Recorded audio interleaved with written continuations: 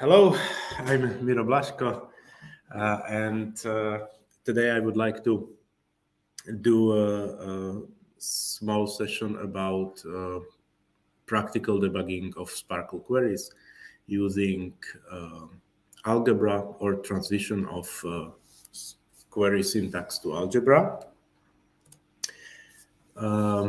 You all know SPARQL, so I won't take too much time here. SPARQL query has many parts. Where part? I will be talking about select SPARQL queries only for today, and there are some parts which are called in specification. For example, basic pattern, like triple pattern. Here you can see, or here is the filter. Here is some union operator. Here is optional clause, I think it's called. And they all mean something different. I would point out that there is also this parentheses, which indicates some group patterns. So if you have basic pattern like person is person and person has age, then if you put it into parentheses, you create group pattern of having two basic patterns.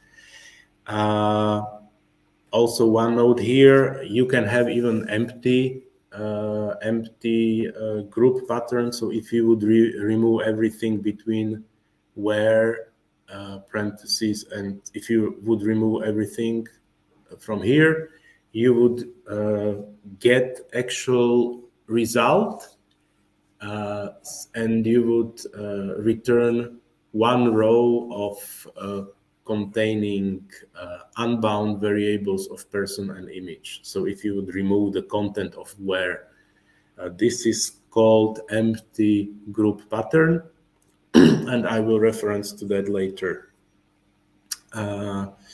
So here is an example query which I believe could ask for a person that has age that at least 18 years old. So well, at least 19, because here is not equals. So at least 19 years old.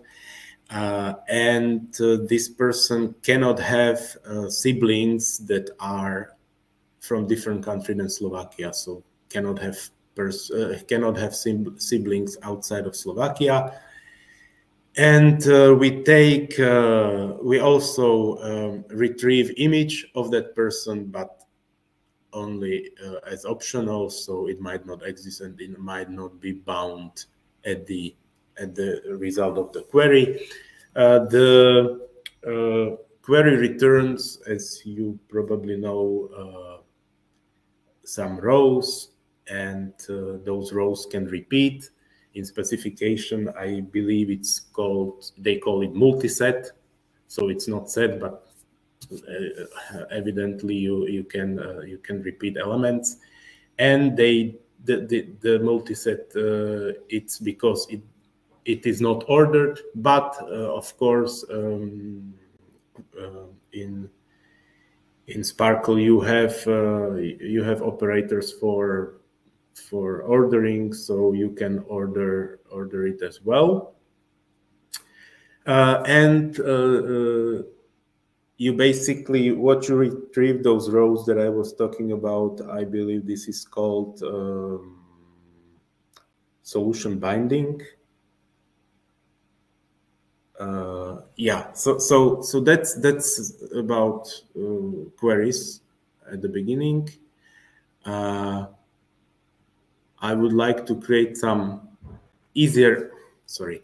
some smaller example as a motivating. So let's say we have data, Alice is a person, has image, and Bob is a person. And we would like to evaluate only such a simple query, as you can see there. So there is we want to retrieve every person and its image somehow. So maybe I would like to ask you here what this query returns. if you could think of, and we will get later to it. And how we gonna process or evaluate this query?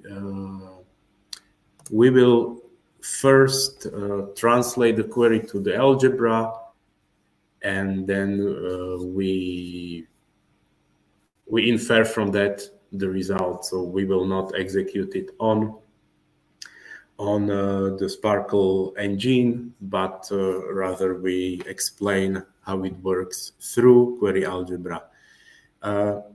This is quite useful to use query algebra, because sometimes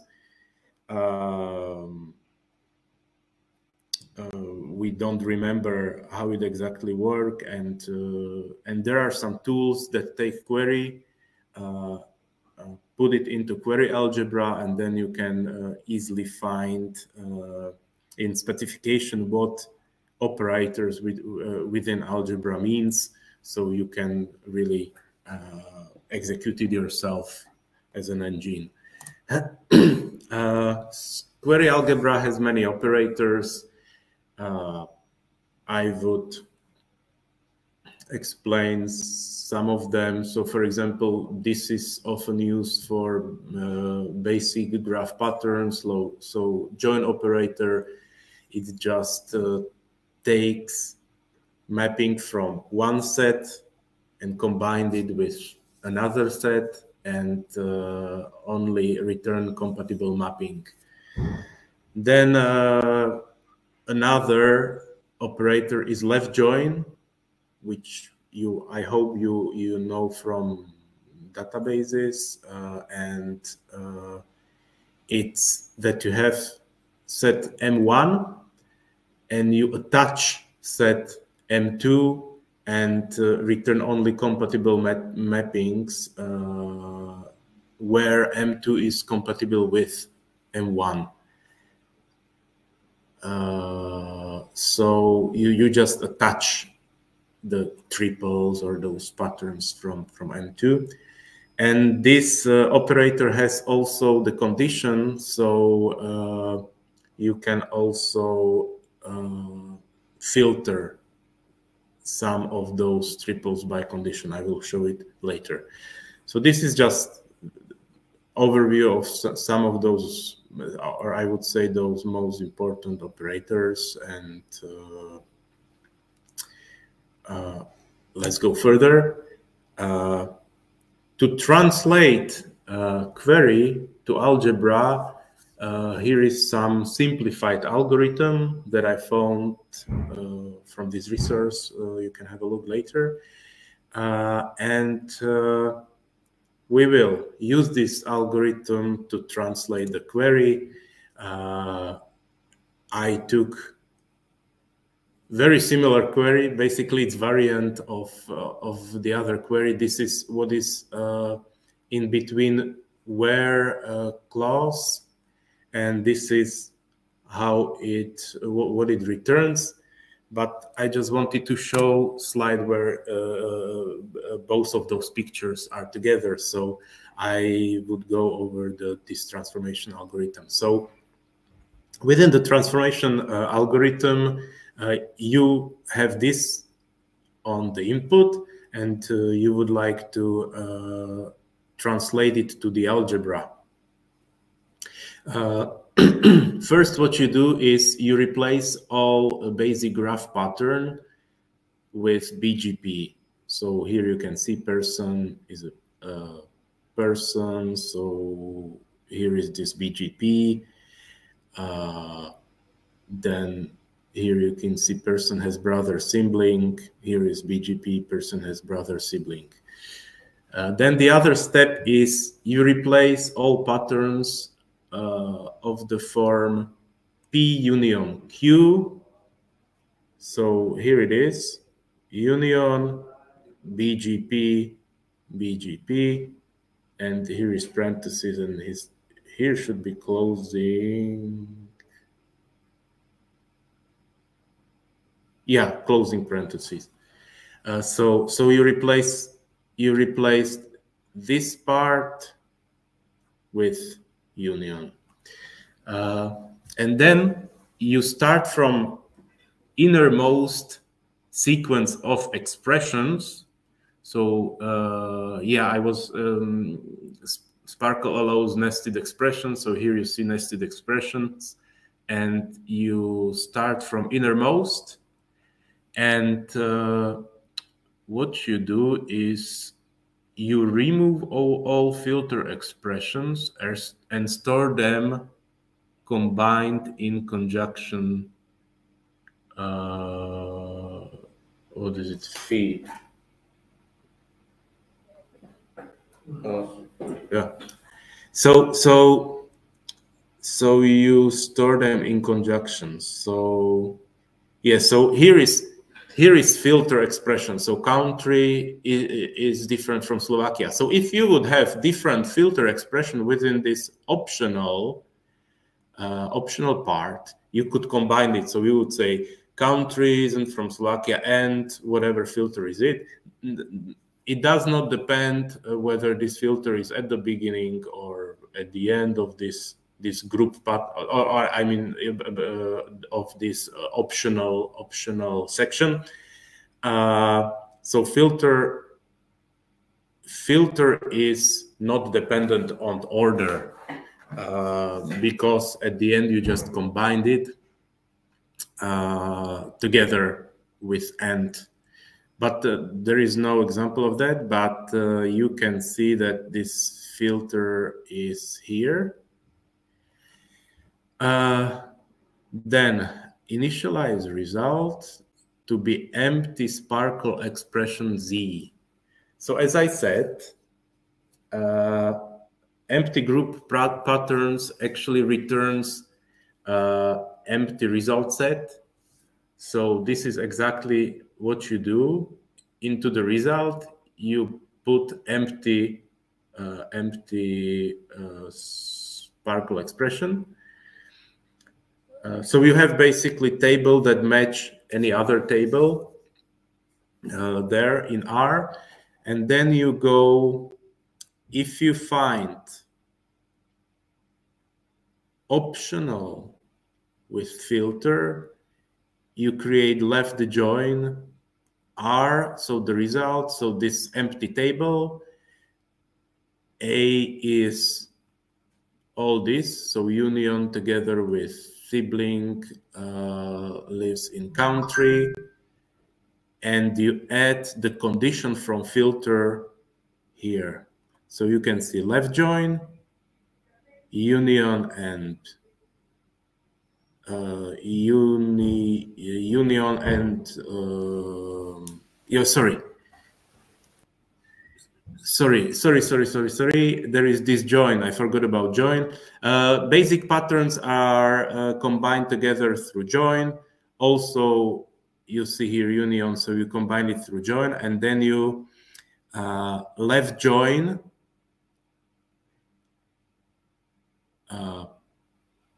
person, what's inside of the optional, and you take those filters and you put it here. So again,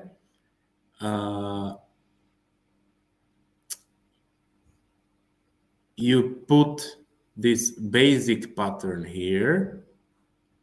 This is this R.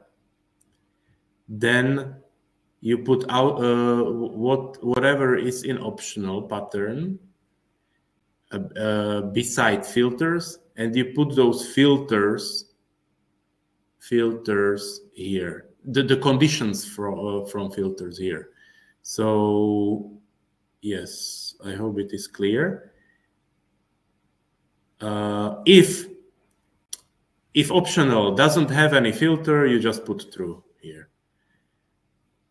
Otherwise, you use join. So that's why I forgot to show this.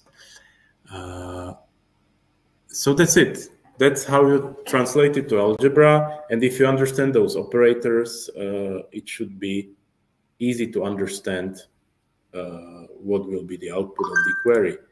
So for example, here we have this simple motivating example. So we want to execute we had this query there, but I would like to show that those queries actually return different results, although which might be for many people counterintuitive, because I would say that here is a person that optionally have an image, and somebody would think that this would return same result, but it's not true.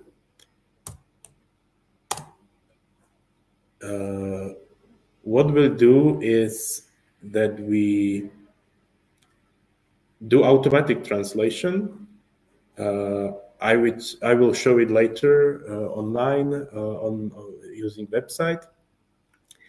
And when we translate this, we would get, we start, sorry. Yes. So we start with this basic pattern, then we add it here and put it into left join. So this means that to the table containing person, we just attach image. But here it's different, because we start with optional and we join this empty table. Here it is called table unit.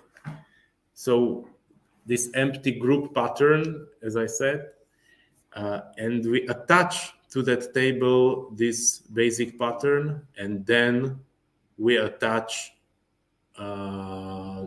this person of type person. So the result will be following. While this query returns what everybody would expect, this is something that could be for somebody confusing, because it first bound to person, and only those persons that were bound with image were tested for being of type person. So this is how it works. And basically that's it. I have here some complex examples and how they translate in this online tool. And it would be nice to, so if you have time, it would be nice if you go over it and try to find out whether they really mean the same or not, using the algebra and going to SPARQL specification, where it is specified what those operators mean. You could mathematically prove yourself that they are same or not. So here are some variants of this query. I put here instead of union, I used property paths. Here I used just another group pattern, another level, another nesting, I would say. So that's it. And I will show you how to play with this translation. So you have web page, SPARQL.org, query validator, and here you just put your query and you click on include SPARQL Algebra, and it shows you this this algebra as I showed on the picture. There is I was not talking about this project operator which just take its projection and those other operators that are important for prefixes and stuff like that. So this is how you can play with it. let's try this. Here is this table unit that I was talking about. And also you can put the other query that is more complex to see how it translates. Yeah, maybe this is interesting. Filter not exist. You could see that filter basically always answer true or false. So it's all in the filter, the result of the subquery, when you combine it with left join here. So yeah, that's it. You have, I included link to translation to SPARQL Algebra within SPARQL specification and the SPARQL Algebra itself. And also I included link to some lecture from where I took 2 screens, and there is also video, which I'm not sure if it's the same lecture, but there are some slides that I was showing there, so you can find more information there. So that's it. Thank you very much. And if you have any question, then let's talk about it.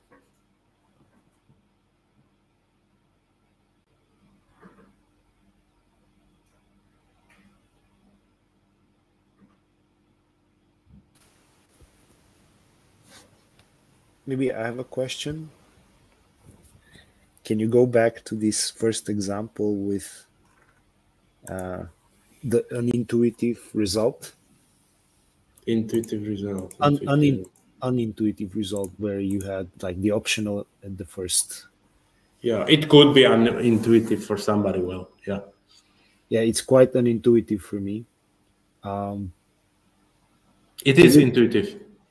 It is quite unintuitive to me. So okay. Can you go to the next slide, or the slide with the algebra translation? Oh, sorry. Algebra translation. Yes. Okay, so if we do the left join, then we ask for the yes. So we have the image. Okay, so it will, yes, because it's the unit. Yes, I mean I get it. It will do that. Okay. Yeah. So empty table combining. If sorry, I asked not very well. If we remove the last triple, the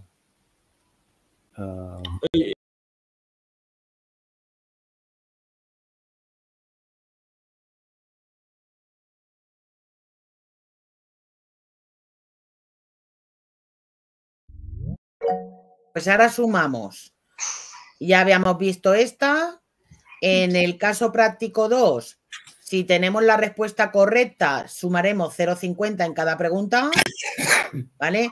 Si alguien aquí, a ver, menos una persona, no recuerdo quién, que se le da por buena.